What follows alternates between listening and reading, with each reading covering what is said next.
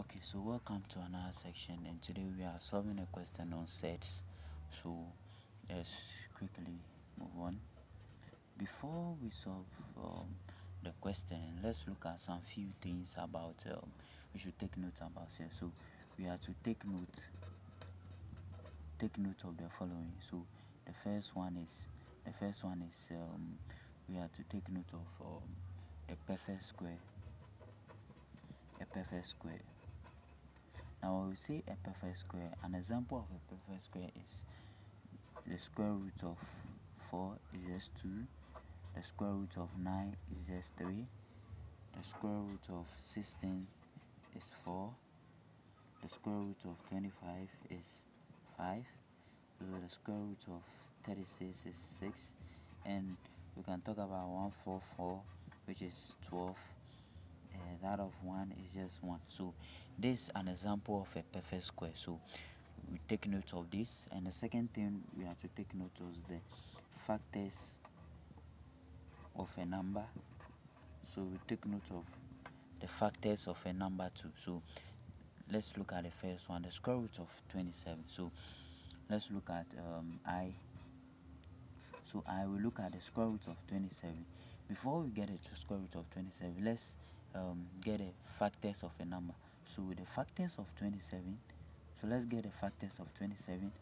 So factors of 27, we can have 1 here, we can have 3, we can have 9, we can have and 27, because 1 times 27 is 27, 3 times 9 is 27. So these are the factors of 27.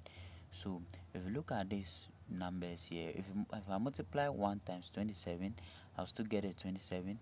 If I multiply 3 times 9, I'll still get 27. So if I look at 3, is 3 a perfect square? No. So I can take 9, because the square root of 9 is just 3. So I can take 3 and 9, because 3 times 9 is 27. So I have square root of 27 be equal to the square root of 9 times 3, and 9 times 3 is still 27. So I can have, let's separate them, 9 and here is still the same. The square root of 9 times the square root of 3 is just square root of 9 times 3. Now the square root of 9, we know square root of 9 is 3. So we have 3 here multiplying that of the square root of 3, and we have a final answer to be the square root of 3. So basically the square root of 27 is just 3 root 3. Okay, let's look at the second part. I you know I here is the square root of 32. So the square root of 32, first we have to find the factors of a number. So the factors of 32, so look at the factors of 32 is 1. Look at we can have 1, we can have 2, we can have 4, we can have 8, we can have 16, and 32 itself. So 1 times 32 is just 32, 2 times 16 is 32, and 4 times 8 is still 32. So looking at this, I can take either 1 and 32, I can take 2 and 16, I can take 4 and 8. So with these three values here, I can take 1 and 32. I can't take 1 and 32 because 32 has no perfect square here. 2 times 16, I can take 16 because the square root of 16 is 4. And I can also take 4, the square root of 2, 4 is just 2. So I can either take this or that, and I'll still get the same answer. So let's take one of them and then solve. So the square root of 32 here, we can have being equal to, let's take here 2 and 16. So we have 16 times 2 here, and we know we can have 16 times the square root of 2, and the square root of 16 is just 4. So we can have 4 times root 2 here, and finally we can have our answer to be 4 root 2 as square root of 4 root 32. So the root of 32 is just 4 root 2. So very simple in that manner. Let's look at the third one. We have I, the square root of 8. We have to find the factors of 8. So factors of 8, we have 1, 2, 4 and 8 itself. 1 times 8 is 8, 2 times 4 is 2, 8. So we have 1 and 8, we have 2 and 4. So I can either take the first one or the second one. So let's consider taking these 2 and 4. So we know we have 4 times 2, and we can have square root of 4 and the square root of 2. So we know the square root of 4 is just 2, because 2 times 2 is 4, then times that of that, then we have 2 and root 2. So the square root of it is just 2 root 2. Let's look at IV. Now IV is just square root of 500, and we have square root of 500.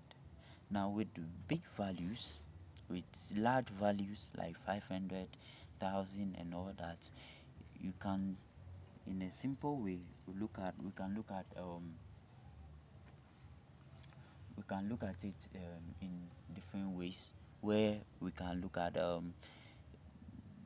it this way. We know 100, the square root of 10 is, the square root of 100 is 10, so we can have 100 times 5. So quickly we have 100 here times that of 5, and we have the square root of 100 here and the square root of 5 here, and we can have square root of 100 here is just 10, then multiplies the root of 5. So we have 10 root 5 here as that. And we can look at V. You know, the V part is the square root of 288. So the square root of 288. Now with this, we can look at it this way. Let's look at it this way. Let's look at something over here. Now 1 times 288 is just 288. Now 2 goes into 288, 2 goes here, so we have 2 goes here 4, 2 goes here 4, and goes here 1. So we have 2 times 144 is just giving us 288, and we can go on and go on. But if you look at 144, as we said from the beginning, the square root of 144 is 12, so we can take 14. So we have the square root of 144 being 12. So with this, we can have 2 times 144. So we can have 144 times 2 being equal to the 144 times the root of 2 here, and we can have 12 here times the root of 2, and finally we can have 12 root 2 being that of this. So another way to do it is just take 1 and multiply it times the number given. You take 2 goes into this number, and you put it there. So you look at the numbers which are perfect square in such a way that you put them in the square root, you can get a constant value. So that's V. Let's look at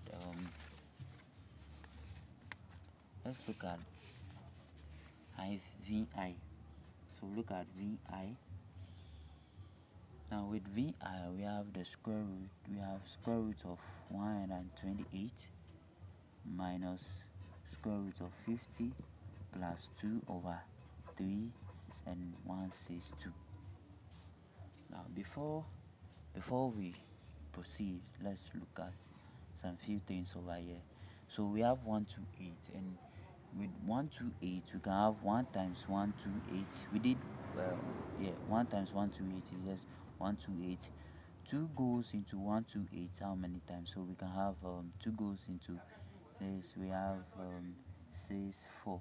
Yeah, I think 64, and we can have 128. 128, and we can have 3. So we have 64 here. So we can look at the square root of 64 is just 8. So yeah, so we can use this as that. So that's for 128. And let's look at 50. We have 1 times 50 is just 50. We have 2 goes into 50 25 times, so being equal to 50. So we have 25 here, and we can look at the square root of 25 being 5. Okay, And let's look at the last part, which is 162. So we have 1 times 162 is just 162. 2 goes into 162 81 times, and we can have 162. So with the 81 we can have the square root of 81 being 9. So quickly we can do that over here. So with 128 here we can have 2 times 64, because the square root of 64 is 8. So we have 64 times 2. 64 times 2 minus that of 50 is just 25 times 2. So we have 25 times 2, and we have our 2, still 2 over 3 here. And for 162 we have 162 as what? 2 times 81. So we have 81 times 2 here. As that, we have 64 times that of 2 minus 25 multiplies that of 2 plus 2 over 3, and we have 81 here times the square root of 2. So we know the square root of 64 here as 8, and we still have our root 2 minus square root of 25 here is 5.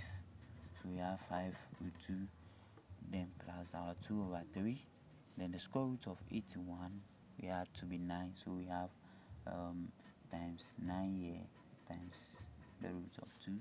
So we have 8 root 2 minus 5 root 2. Now with here 3 goes into self 1 and goes here 3 times. So we have 2 times 3 is just 6, and the root 2. So we have 8 root 2 minus 5 root 2 plus 6 root 2. So we can see that they are like them because they have root 2, root 2, root 2. So we can group them in this way. So we can multiply. We can have 5 minus 5 plus 6 all with root 2 here. As that, then we have 8 minus 5 is just 3, and 3 plus 6 is 9. So 3 plus 6 is 9, and we have our 9 root 2 being our final answer for this particular one. So we have it in this way. So in all, when solving questions like said, we take note of the perfect square. We have to get a value in such a way that we can get it in this way. So first you find the factors of that particular number. If the number is too big, then you take your time, then multiply it 1 times the number, 2 goes 2 times what gives you the number. Then if you can't get it around 2, you go to 3 times what, 4 times that gives you that. Then with that you can, so the 2 condition is just to look for a perfect square and what the factors of a number, and basically that's what we have for today. So thank you very much, and I hope this session was very informative and enjoyable. Thank you very much. If this is the first time, please subscribe and also hit the notification bell so that anytime we post a video you'll be notified. Thank you very much.